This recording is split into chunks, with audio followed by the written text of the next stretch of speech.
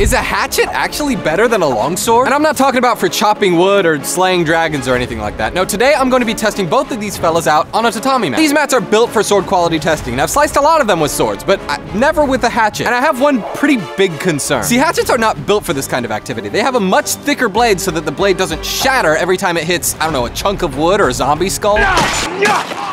The longsword, though, I'm not too worried about. I think it's just gonna pierce through like the mat isn't even there. See, the blade is maybe 1/8 the thickness of this, but I'm not actually sure. Let's try it out.